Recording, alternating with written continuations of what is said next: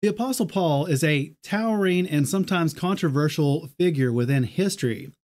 During this series, we're going to explore the concept and ask the question, is Paul a true or false disciple, a true or false apostle? In this video, we're going to give a short overview of who the Apostle Paul was, some events in his life, the books that he wrote, and whether or not he taught against the Torah or for the Torah. All that coming up in this episode on the Apostle Paul. So stay tuned.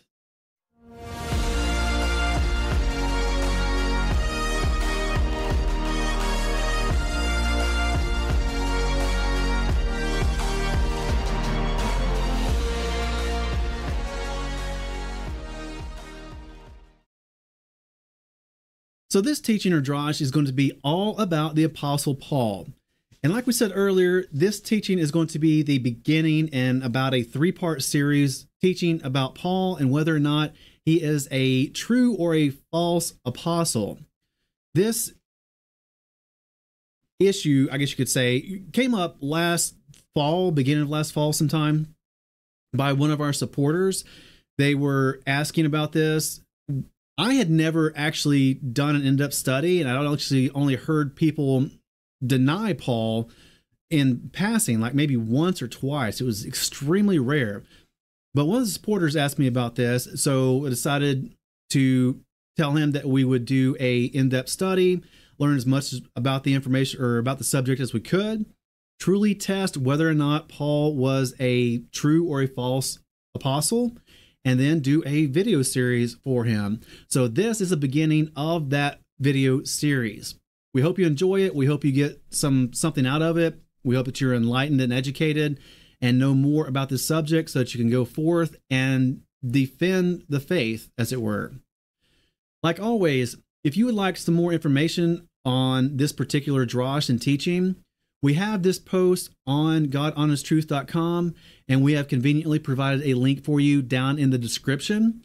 Just go down there, whether you're on a video platform or whether you're listening through an audio podcasting platform. The link should be right down there in the description box. And on that post on godhonesttruth.com, you'll be able to find the video, the on-demand video, the draw slides that you see here on your screen, so that you can go through them at your own pace, as well as the notes that we took for this subject and the transcript once that gets processed and uploaded. So like I said, go to godhonesttruth.com, click on the post for this drash, or click on the link conveniently located for you down in the description box below. The Apostle Paul, this is going to be a basic scriptural dossier like the other dossiers that we have done in the past and will continue to do in the future. We just decided to jump ahead for the sake of this series to the Apostle Paul. And the first time that we find the mention of the Apostle Paul is in the book of Acts, chapter 7, verse 57 through 59. And this has to do with the stoning of Stephen. And crying out with a loud voice, they stopped their ears and rushed upon him with one mind and threw him out of the city and stoned him. And the witnesses laid down their garments at the feet of a young man named Shaul. And they were stoning Stephanos as he was calling and saying, Master Yeshua, receive my spirit. So the introduction of the Apostle Paul in the scriptures is not a necessarily good one. He's there partaking in the stoning of a disciple of Yeshua, Stephen. And if you remember the situation, the Jews of that time brought forth false witnesses against Stephen, and they were lying and saying that Stephen was teaching against the law of God, against the Torah. Now, of course, they were lying because the believers, the apostles and disciples, did not teach against the Torah. They actually promoted it and taught others to follow the Torah. But they brought false witnesses, and since it was adjudicated that he was teaching against the Torah, he wasn't, they stoned him for it. And Paul was here at this stoning, partaking with it and giving his consent to this stoning. So it's not that good of an introduction for the Apostle Paul. He actually goes on later in the Brit Hadashah to reference this very situation in Acts 22, verse 20. And when the blood of your witness Stephanos was shed, I was also standing by, giving my approval to his death and keeping the garments of those who were killing him. Now, by this point in history, Paul had already been converted to the correct way and correct belief, but he was recounting how his former life was and the things he had done back then. We can also find in Scripture that the Apostle Paul goes by two different names. Most everyone knows him by the name Paul, but he also goes by the name Saul. Acts chapter 13, verse 9. Then Shaul, who is also Paul, filled with a set-apart spirit, looked intently at him. Now, he goes by these two different names, or actually Scripture records him by two different names throughout the Brit Hadashah. It's not that his name was changed like with some other people, like you see with Abram to Abraham. His name was changed by Yahweh himself. Jacob, his name was changed to Israel by Yahweh himself. However, there are also other instances of people going by two names that they just had two names, and depending on the situation was really the reason why. If you look at the story of Joseph, Pharaoh gave him another name when he went into Pharaoh's employ. The story of Purim with Hadassah, her Persian name was Esther. You look at Shadrach, Meshach, and Abednego and Daniel in Babylon. They went by Babylonian names as well as their Hebrew names. However, just like the Apostle Paul, their names were not changed by God. Paul, his Hebrew name was Saul or Shaul. However, his Greek or Roman name was Paul. And that's just the fact of the situation. His name was never actually changed from one to the other. He just went by both depending on the context and where he was at. Now, regarding these two names, the word Saul comes from the Greek word Saulos, and that is Strong's G4569. For those of you out there like me who are nerds and like this kind of information, here's your Strong's definition, your Thayer's Greek lexicon entry, and your Greek English lexicon entry of the New Testament entry. And the word for Paul is the Greek word Paulos, and that comes from Strong's G3972. And once again, here is your Strong's definition and your Thayer's Greek lexicon entry for Paulos. Now, just some basic information about the Apostle Paul. He was born somewhere around 4 BCE in Tarsus, which will be located in modern-day Turkey, what we know of as Turkey today. So that would place him to be about the same age of Yeshua. Not exactly, but somewhere similar. He was of the tribe of Benjamin, so he was a Benjamite, but he was also a descendant of the southern kingdom of Judea, so he was also a Jew in that respect. The first part of his life, he actually spent as a Pharisee, as most people know, and as a Pharisee, he was actually persecuting those in the faith who were following Yeshua. He was trained under the rabbi named Gamliel, and this was some very strenuous training, and Gamliel is actually the grandson of the well-respected Jewish rabbi Hillel. If you know anything about that time, there were actually two main schools of Jewish thought during this time. There was the house of Hillel and the house of Shammai.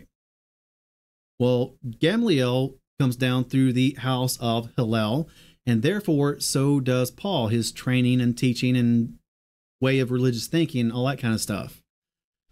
Interestingly enough, if you look through the Brit Hadashah, and when Yeshua is coming against the Pharisees, and he's rebuking them, he's correcting them, stuff like that, a lot of what Yeshua teaches, which is the truth and the correct way of looking at things, but Hillel actually gets a lot of these things right and in line with the way that Yeshua teaches them. So they kind of line up with Yeshua a lot more than the house of Shammai. Does that have anything to do with the way the Apostle Paul thinks and the way he was trained and his being selected by Yeshua to be an apostle? I don't know, but it's something to think about anyways. Like we said and read earlier, Paul was present at the stoning of Stephen and even references that later on in Scripture. His conversion to the correct faith and the correct way of thinking happened somewhere around 33 to 36 CE. Now, all of these dates that we're giving you, just know that dates want to be disputed. It's just the way things go. There was no record saying that Paul was converted on August 6th of 33 BCE or CE. We don't have anything like that. So it's an educated guess. And as such, different scholars place different dates on different things, just the way it is. But general consensus is that Paul was converted to the Messianic way of thinking somewhere between 33 and 36 CE. After his conversion, he was the apostle to the Gentiles, as is described in the Brit Hadashah, or more accurately to say, he was one of the apostles to the Gentiles. As such, he traveled extensively throughout Asia Minor and Europe, or Southern Europe anyways. Then sometime about 62 to 64 CE, he was martyred, and according to the historian Eusebius, he was actually beheaded. Now, this is also something that's in dispute as to how exactly he died, but I think most people actually do believe this account that he actually was beheaded. During that time, Roman citizens were exempt from crucifixion. So more than likely, he would not have been crucified like those in Israel who were not Roman citizens, because Paul was not only a Hebrew, but also a Roman citizen. So he would have been exempt from crucifixion, leading to the speculation that he was probably beheaded as part of his martyrdom. The Vatican, of all places, claims that Paul's body is actually interred or buried at the St. Paul's Basilica in Rome. Verified? Don't know about that. Can't say it is true, but can't say it's not true. It's just something that's claimed, so make of it what you will. He is credited with 13 of the 27 books of the Brit Hadashah, or AKA New Testament. We'll go over those in just a moment, including a general summary of each of those books. But from what I was able to find out, 9 of those 13 books are undisputed as being written by Paul, or authored by Paul anyways. The other 4, there is some sort of dispute, but generally it's a consensus that he wrote these 13 of the 27 books. This does not include the book of Hebrews. Now, Hebrews, the authorship is up in the air, and there's a lot of disagreement about who actually did write it. I think the tradition is that Paul actually wrote it, and I tend to lean that way as well, but it's not for certain. The first canon list that we find in history comes from Irenaeus, who lived about 180 CE, and it includes 12 of the 13 books of Paul already. The only book that wasn't included in Irenaeus's canon list was the book of Philemon, which is a testament to what even the very, very early believers thought of the writings of Paul. Now, even though Paul and his writings make up a significant portion, like half of the Brit Hadashah, there is evidence that he wrote much, much more during his lifetime. We just do not have those copies, at least not yet. Something else could come to light, like the Dead Sea Scrolls when they were discovered. We may find some cave where a whole bunch more of Paul's writings are preserved, but we just don't have them right now. But it's kind of interesting to think that there's so much more of the writings of Paul that were out there, at least at one time. We just don't have them now. Now, for your benefit and for your notes and study, here is the 13 books that are accredited to Paul and the chronological order in which we believe they were written. This is not the order you find in most Bibles nowadays. Usually it begins with Romans, but chronologically speaking, 1 Thessalonians, 2 Thessalonians, and then the 2 books of Corinthians were written, followed by the book of Galatians, Romans, Philemon, Colossians, Ephesians, Philippians, 1 Timothy, then Titus, and then 2 Timothy. And there are the dates and when they are suspected to have been written, and the location from where they were written from or suspected to be written from. What's interesting to note, or a few interesting things to note, is that Paul was the first one to write any of the books of the Brit Hadashah, even before the Gospels were written. Also, all of his writings happened before the destruction of the temple in 70 CE. Make of that what you will as well, but I just thought that was kind of neat.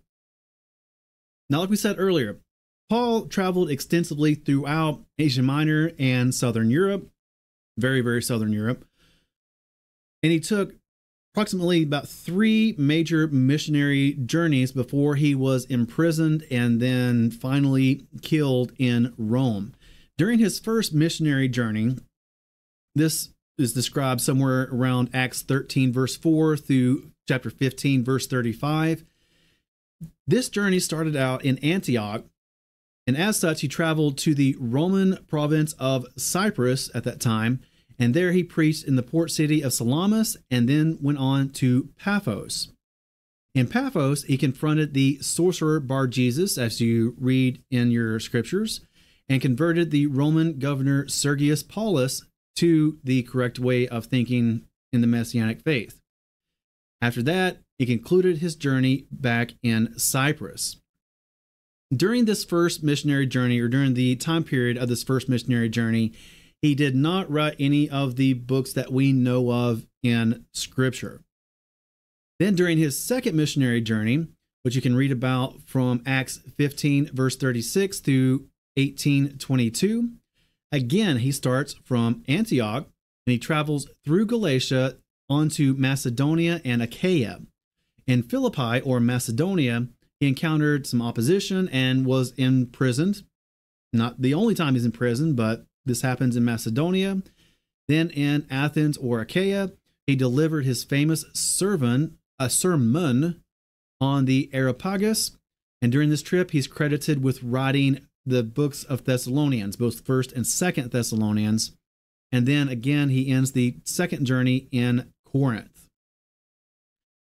Now, during this time, like we said, he's credited with writing the books of Thessalonians and 1 Thessalonians, just a general overview.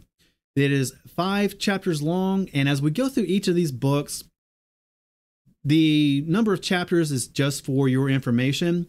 Keep in mind that when Paul wrote these letters to these various congregations, there were no chapter markings or verse markings for that matter. So they would not have had the letters in the same format that we do today. It would all have been one line, one sentence right after the other.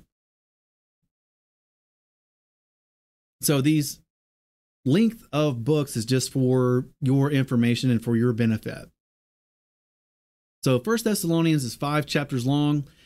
It's a letter of encouragement, and it emphasizes several things. It emphasizes hope in Messiah's return, the need for godly living, the importance of living holy lives and persevering throughout your faith. It emphasizes sexual purity, which is something Paul does in a lot of his letters. And it emphasizes loving each other.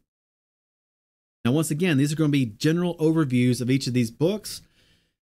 There are people who devote entire series of sermons on just one book. So you can really get in depth on each of these, but we're just going to give you a general overview for the sake of time. If you'd like to learn even more about the Apostle Paul, there are people who really specialize in this kind of thing also. People like N.T. Wright have written large volumes on the Apostle Paul. So you can go check out people who specialize in this kind of thing as well. And then also during this second missionary journey, he wrote the book of 2 Thessalonians. This book is 3 chapters long. Most of these are not that big, so they could really be easy reading as far as time-wise goes. In 2 Thessalonians, it reassures believers that their hope is in Messiah's return, and it's an encouragement during our current trials and tribulations. It teaches on the end times and that the end has not already come, as some of them already thought. It encourages people, especially those in Thessalonica, not to worry, emphasizes Messiah's return, like we said, and implores them to live responsibly for and in Messiah. Then, on his third missionary journey, which you can read about from about Acts chapter 18, verse 23 through chapter 21, verse 17, he again begins his journey in Antioch. He revisited Galatia and traveled through Asia back to Macedonia and finally back to Achaia. In Ephesus, he faced intense opposition from idol makers, if you remember, the silversmiths who were there making the idols. And during this trip, he is credited with writing the books of Corinthians, the book of Galatians, and the book of Romans. And then he ended his third journey in Jerusalem. Now, these books that he is credited with writing during this trip, 1 Corinthians is 16 chapters long. It provides practical guidance for the assembly, or what some people call the body of Messiah. Addresses real-life issues and emphasizes unity, purity, and devotion to Messiah. It provides a model for how the assembly should address sin in regards to those within the assembly, not those who are outside, those who are in the believers. It calls for purity within the body of Messiah. It emphasizes unity yet again, and it deals with various things like divisions, quarrels, sexual immorality yet again, lawsuits among believers, marriage and singleness. 1 Corinthians is huge on marriage. At least that's the way I see it. It deals with freedom in Messiah, orderliness in worship, the right use of spiritual gifts, and teachings on the resurrection. Then the book of 2 Corinthians is 13 chapters long. It describes personal insight on the life of Paul, something you almost rarely get, but 2 Corinthians really does do that. It urges the believers to give to the work that is going on in Jerusalem. It defends his apostleship, which he does a couple times throughout his writings. And it also defends the message that he is teaching. And it tells of his sufferings for Messiah, as well as his visions and revelations that he obtained from both Yahweh and Yeshua. The book of Galatians is 6 chapters long. Again, not that massive of a work, but definitely very impactful and very enlightening and insightful.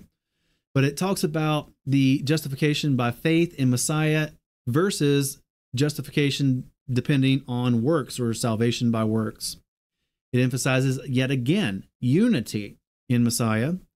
It urges them and also us not to follow after any other gospel that gets preached. And it teaches the proper place of Torah in our lives and our walk. Then the book of Romans, which, I don't know, there's a lot of good books by the Apostle Paul, but I've always liked the book of Romans.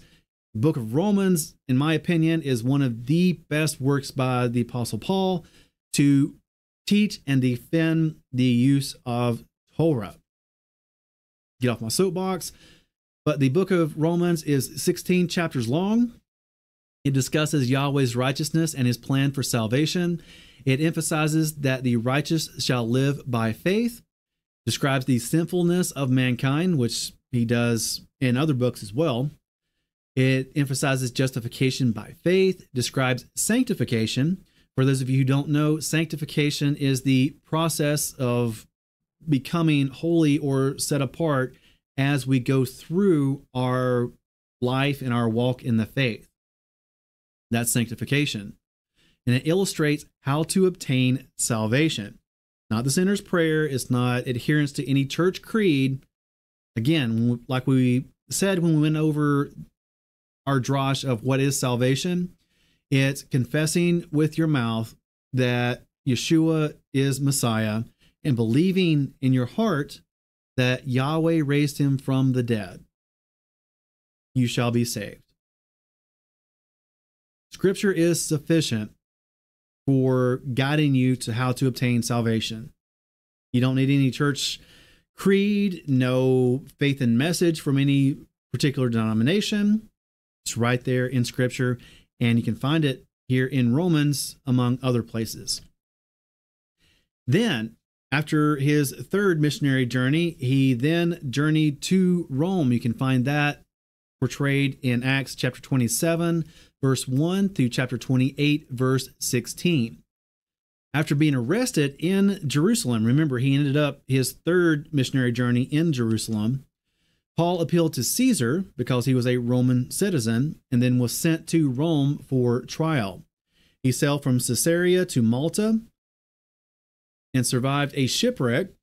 If you remember that encounter or that story, that's where they went up on the shore and he was bitten by the snake and he just shook it off and was fine, and everybody was amazed. But after the shipwreck, he eventually arrived in Rome, and during this journey, Paul demonstrated leadership, faith, and even, like we said, when facing adversity such as stormy seas, shipwreck, snake bites, etc. His journey in Rome, or his journey culminated in Rome, obviously, where he continued to preach and write letters even from prison. Now, during this time, he is credited with writing the rest of his books, and this would include, during his first imprisonment, the book of Philemon, Colossians, Ephesians, and Philippians. Then, between his first and second imprisonments, he's credited with writing the book of 1 Timothy and the book of Titus. And then during his second imprisonment, he's credited with writing the book of 2 Timothy. In the book of Philemon, this is one chapter long, and it's very interesting. It's like almost out of the norm from what you see from the rest of it, because it's a letter to a person, not a congregation. Now, I know Timothy's like that too, but the content of this letter is all about a slave owner and regarding a former slave and how you should treat him with brotherly love and unity and human dignity and things like that. Like I said, it's only one chapter long, very interesting. Go check it out as soon as you get a chance. But this book of Philemon, the theme is love and forgiveness, and it addresses a man named Philemon regarding a former slave named Onesimus, and encourages showing human dignity, and especially between brothers in the faith, because this former slave, Onesimus, is a believer and a brother in the faith, just like Philemon and Paul, or Philemon, as we say in the anglicized version.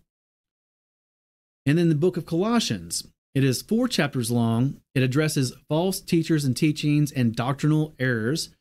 A lot of people believe that Paul is addressing the issue of Gnosticism in the book of Colossians. Would definitely make sense. It encourages growth in Messiah and teaches on ethics for a believer's life. Then the book of Ephesians, which a lot of people are familiar with this book. It's only 6 chapters long. It addresses the beginning of the assembly through the death, burial, and resurrection of Messiah, emphasizes practical living, describes discipline for the believer's life, aims to equip an assembly for the work of Messiah. There's a lot more than that, but like I said, this is a summary. Ephesians is a very good book, just like Corinthians and Romans, etc. Again, it's not that long. Then we get on to the book of Philippians. This is only 4 chapters long, and it portrays Messiah as a humble servant, not a humble submissive, a humble servant. It encourages believers to find joy in Messiah. It advises believers to embrace humility and encourages perseverance. Then in the book of 1 Timothy, this is only 6 chapters long. It addresses false teachers and teachings, yet again, like he did previously. It encourages sound doctrine and beliefs, instructs on congregational leadership, teaches on discipline, and warns against arrogance and trusting in riches. Instead, we should trust in Messiah and the Torah. And if you remember some of those verses from 1 Timothy, it talks about the qualifications for bishops and elders, or elders and deacons, depending on which translation you read anyways. But these qualifications include things like being married, having kids that are behaved children, being sober, being apt to teach, things like that. This is in the book of 1 Timothy. Then in the book of Titus, it's only 3 chapters long. Again, encourages growth in Messiah. Paul in this book is discipling Titus himself, and he warns about false teachings and addresses the qualifications for leaders yet again. And then finally, in the book of 2 Timothy, this is only 4 chapters long and expresses concern for the congregations and also for Timothy himself. It encourages perseverance and proclaiming the word, getting out there and doing the Great Commission, as it were. Warns against false doctrines and practices. Yet again, apparently Paul had to deal with this in lots of different places. It advises against immorality. Yet again, so apparently sexual immorality and immorality in general was a plague back then, obviously, and tells about persecution and falling away in regards to what is to come in the end times. So once again, this is just a general overview of each of these books. You can go out and find specific drashes or teachings on each one single book that can go on for hours or even multiple episodes. But this is just meant to be a general overview for your information, for your notes, and just give you a somewhat more nuanced look into the life of the Apostle Paul. Now, if you come up in the mainstream background like I did in the Baptist tradition and similar denominations, they kind of teach that the law has been done away with. However, they don't nowadays generally point to Messiah, Yeshua, as teaching specifically, or the specific teachings of Yeshua. Instead, most of the time, when they want to teach against the law or teach that the law has been done away with, they will look and use the Apostle Paul to teach that the law is done away with. But if you have been listening to our drashes in the past, you know this is not the truth. And one of the reasons why Paul is so misunderstood as far as law or no law is because a lot of people don't really understand that Paul uses the word law in different contexts and in different ways, and he actually speaks about more than one law. That's why we're going to go over the laws of Paul. Not just the one law that he refers to, the law of God. No, he refers to about 7 different kinds of law. Also remember what the Apostle Peter wrote in 2 Peter chapter 3, verses 15 and 16.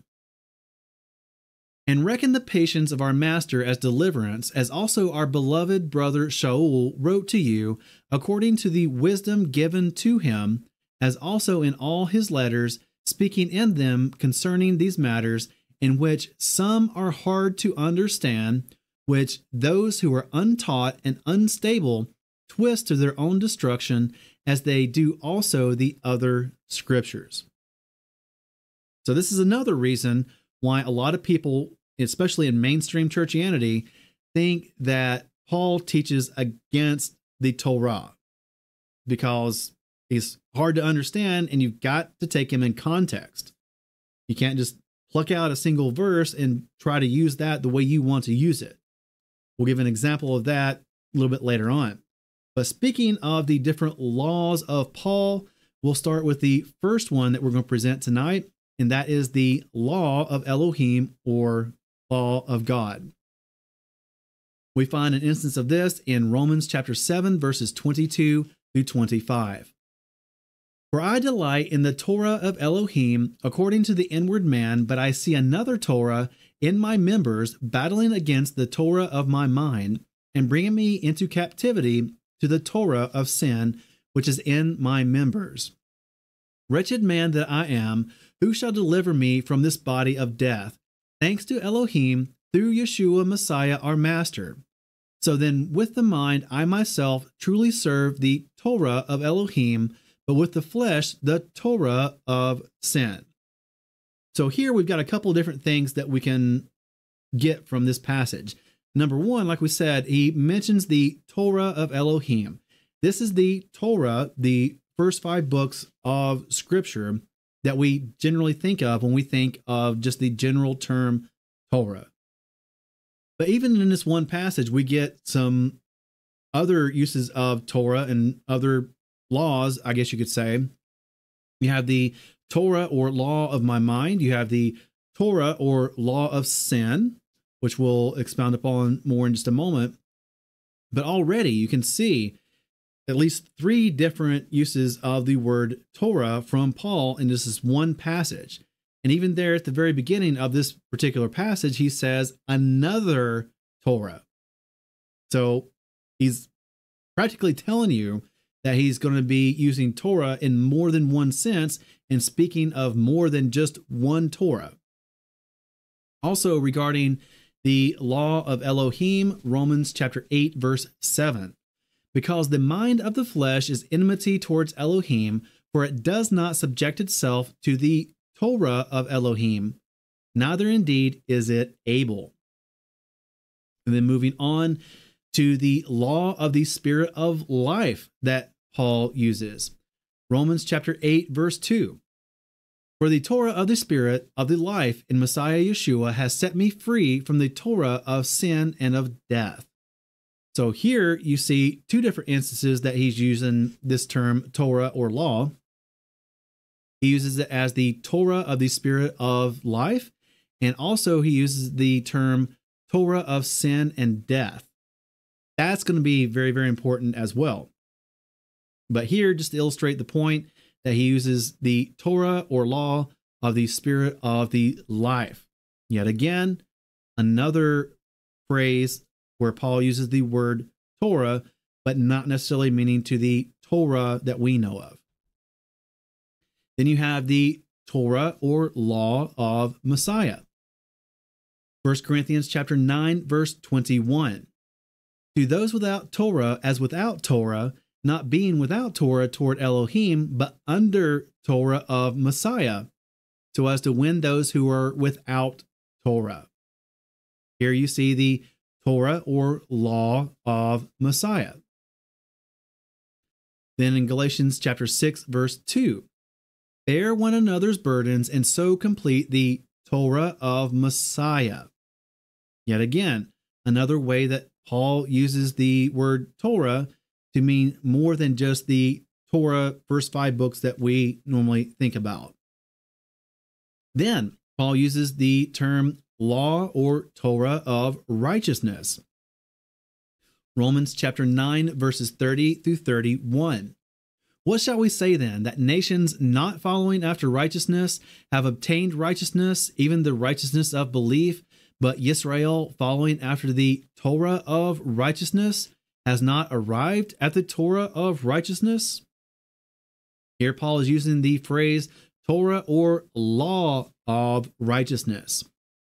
Before we go on to the other uses of the term Torah or law, let me bring to mind real quick about the word Torah itself. A lot of people, especially those of us who were brought up in the mainstream churchianity way of thinking of things, consider Torah to mean law, but that comes with a certain connotation of our modern day law, and that's not entirely correct. The scriptural use of the term Torah is more along the lines of instructions. That's actually a much better interpretation of Torah than law.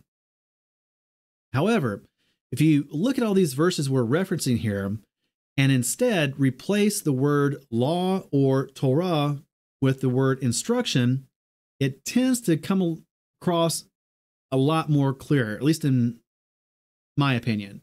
For instance, instead of saying the Torah of righteousness, instead think of it as the instruction of righteousness.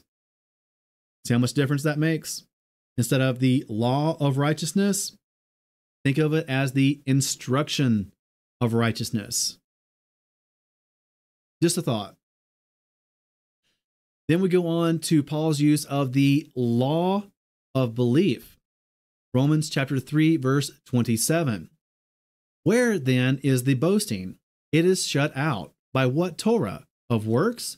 No, but by the Torah of belief. So here he's referencing the Torah of works, but then also references the Torah of belief. Then, obviously, Paul references things like the law of sin. Romans chapter 7, verses 22 through 25 again. For I delight in the Torah of Elohim according to the inward man, but I see another Torah in my members, battling against the Torah of my mind, and bringing me into captivity to the Torah of sin, which is in my members. Wretched man that I am, who shall deliver me from this body of death? Thanks to Elohim, through Yeshua Messiah our Master. So then, with the mind I myself truly serve the Torah of Elohim, but with the flesh the Torah of sin. Now, if you remember back in the book of Genesis that we briefly looked at during our submission drosh, but back in the beginning, Yahweh is talking to Cain, and he's telling him that sin is crouching at the door, and its desire is toward you, but you shall rule over him.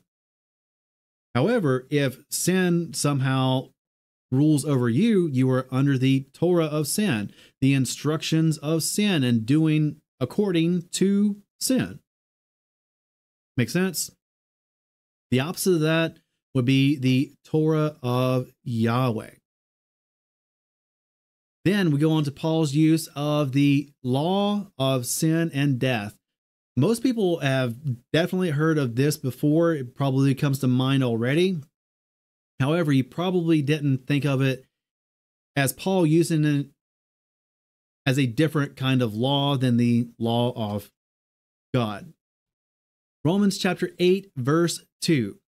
For the Torah of the Spirit of the life in Messiah Yeshua has set me free from the Torah of sin and death. So these are the 7 different ways that Paul uses the term law or Torah in his writings. Now, in order to properly understand Paul and what he's teaching when he says that we are no longer under the Torah, or that a woman is bound by the Torah, even though he also says that we're not under the Torah, you have to take him in context and understand which use of the word law or Torah that he's referencing. And you get that from the surrounding verses, from who he's writing to and the subject he's addressing, things like that. Once again, you cannot just take one verse out of context and expect to understand it in the way that you were brought up in whatever church you were a part of. So an example of this and Paul's use of the word laws or Torah in Romans chapter 6, verses 12 through 18.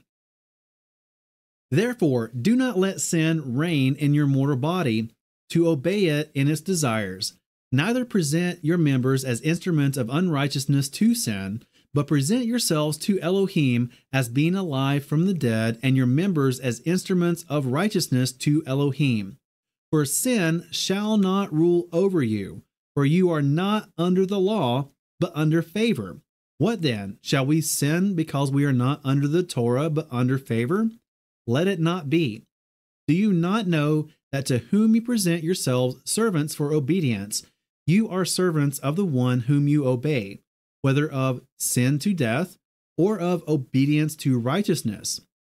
But thanks to Elohim that you were servants of sin, yet you obeyed from the heart that form of teaching to which you were entrusted. And having been set free from sin, you became servants of righteousness. So, when he says this part right here, that you are not under the law, what does that mean? Does that mean, like most Baptists and most Methodists and Catholics and Presbyterians, etc., mean it to be, that we're not under the first 5 books of Moses anymore? That law? Or does it mean another kind of law? This is an example of taking Paul in proper context. And if you look at just this surrounding context that I provided for you, he's talking about sin. And even right after that, he refers to sin and death. So when he says you are not under the law, is he referring to the law of God or some other law, such as the law of sin and death? Right. And during this part where he says you're not under the law, he's actually referring to the law of sin and death, not the law of God. So this is a great example, in my opinion, as to the fact that you need to take Paul in his proper context when he refers to the word law. So now let's talk about Paul and Torah a little bit more in depth.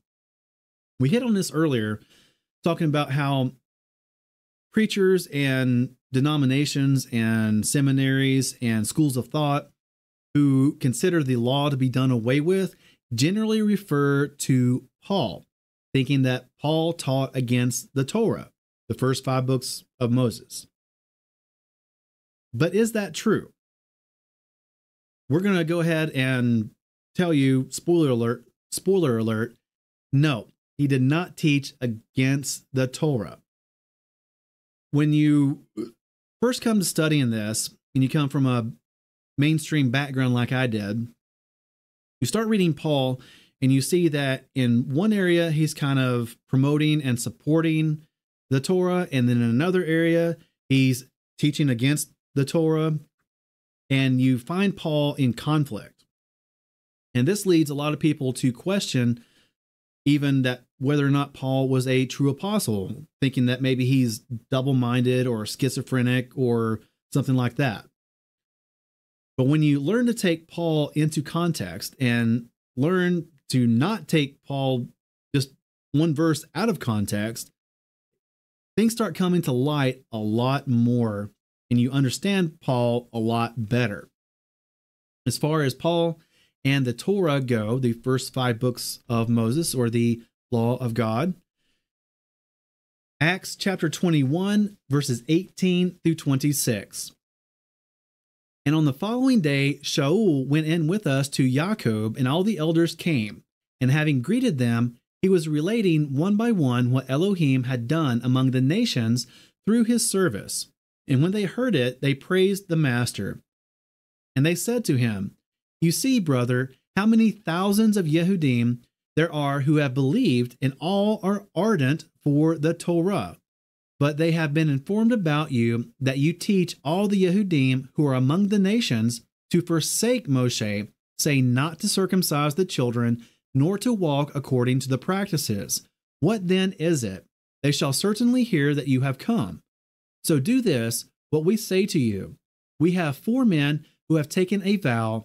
Take them and be cleansed with them, and pay their expenses, so that they shave their heads, and all shall know that what they have been informed about you is not so, but that you yourself also walk orderly, keeping the Torah.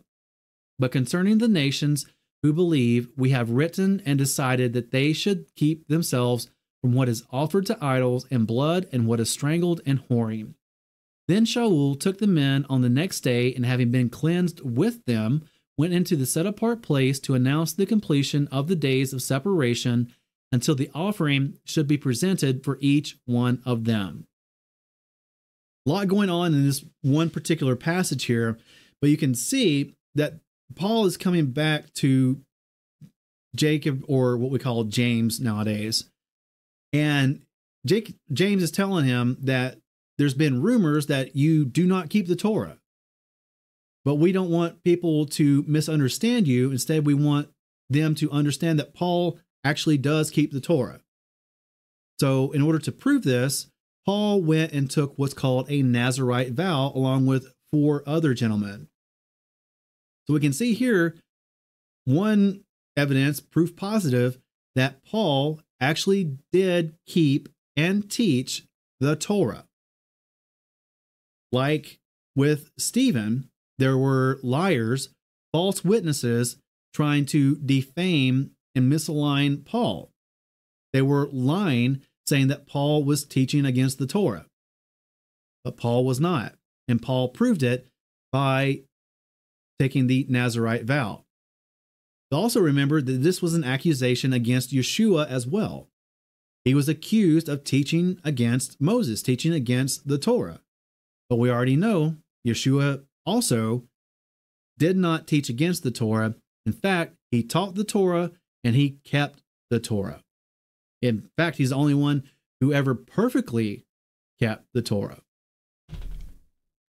Then in Acts chapter 24, verse 14, "And this I confess to you, that according to the way which they call a sect, so I worship the Elohim of my fathers, believing all that has been written in the Torah and the prophets." So again, he's alluding to the fact that he keeps the Torah. He taught the Torah. He told others to keep the Torah when they came into the faith. Something interesting here is that if you look in the Greek, when it says that according to the way which they call a sect, in certain translations, it'll say according to the way which they call a heresy. So back during that time, the first believers were, by some groups, referred to as heretics. So if nowadays some people falsely accuse you of being a heretic, hey, know that you're in good company, because they were falsely accused of being heretics back then as well. Romans chapter 3, verse 31. "Do we then make void the law through faith? God forbid. Yea, we establish the law." And this is the King James rendering. Powerful right there. He is teaching against all the mainstream thought processes nowadays, that once we come into the faith, that the law is done away with. Paul's saying, no, God forbid that we do that. Instead, we establish the Torah. Galatians chapter 3, verse 21. "Is the Torah then against the promises of Elohim? Let it not be. For if a Torah had been given that was able to make alive, truly righteousness would have been by the Torah." Romans chapter 7, verses 1 through 3. "Or do you not know, brothers, for I speak to those knowing the Torah, that the Torah rules over a man as long as he lives? For the married woman has been bound by the Torah to the living husband, but if the husband dies, she is released from the Torah concerning her husband.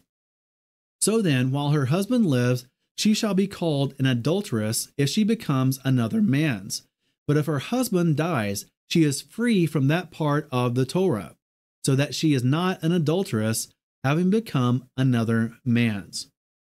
Here, even after the death, burial, resurrection of Yeshua, and the personal conversion by Yeshua of the Apostle Paul, he's still stating that the Torah still rules over a man as long as he lives. And even at that time, that a married woman is bound by the Torah still to her husband. Again, enforcing the fact that Paul promoted and taught the Torah. Colossians chapter 2, verses 16 through 17. Let no one therefore judge you in eating or in drinking or in respect of a festival or a new moon or Sabbaths, which are a shadow of what is to come, but the body of the Messiah. So here we got mention of what to eat, what to drink, and also the Moedim, or the feast days or festivals. Where do you find these things? In the Torah. He specifically refers right here. Notice the language that is used. He says these things, the Torah, are a shadow of what is to come. Not that these things were, past tense, a shadow of what is to come, but that they are present, current, and ongoing shadow of what is to come. Again, Paul promoted Torah. 2 Timothy chapter 3, verse 16.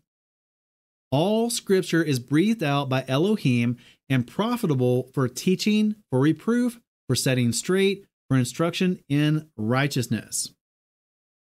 Now think about this one passage real quick and try to think deeply.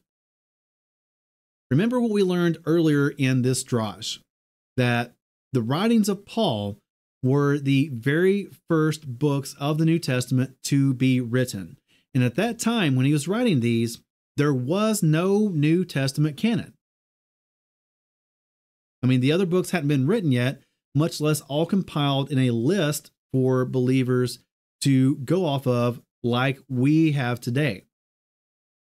So when Paul says that all scripture is profitable for teaching, reproof, setting straight, and instruction, what does he mean by all scripture? What is he considering to be scripture at this point? The Torah. Especially the Torah, but I'm assuming he would also include the writings and the prophets as well. So again, instead of saying all scripture, he could have instead said the Torah or even the Tanakh. Again, going back to the fact that Paul taught and promoted the Torah, because at that time, that was their scripture. And we need to keep that in mind when we're reading the Brit Hadashah or New Testament. That every time it says scripture there, they are referring to the Tanakh, to the Torah. They're not referring to the New Testament. That's the section on Paul and the law, Paul and Torah, the different laws that Paul references. So just keep in mind that when you're reading through the works of Paul and he speaks about the law or even the Torah, which use of that term is he using? The law of God, the law of Messiah, the law of sin and death, etc. Make sure you take it all into context in order to be able to properly understand what Paul is getting at and what Paul is teaching. In summary, Paul was a Benjamite of the tribe of Benjamin and also of the southern kingdom of Judea. He was about the same age as Yeshua, though probably not exact. If it happens to be that he was exactly the same age, that would be an interesting coincidence. He was trained under Gamliel, who was the grandson of the well-respected Jewish teacher Hillel. Paul began his career as a Pharisee, persecuting those in the faith. He was converted by Yeshua himself. He traveled extensively throughout Asia Minor and Europe, teaching and establishing various congregations around the area. He is credited with 13 of the 27 books of the Brit Hadashah. And once again, that number 13 does not include the book of Hebrews, so it could be even higher than that. He died of beheading, allegedly, around 62 to 64 of the Common Era. He is one of the most misunderstood of the apostles, even though Peter tells us, hey, he's hard to understand. He is taught, promoted, and believed, or I'm sorry, he himself taught, promoted, and proved that he held to the Torah. And even to this day, he still remains one of the most influential men of the faith. And that is the God honest truth.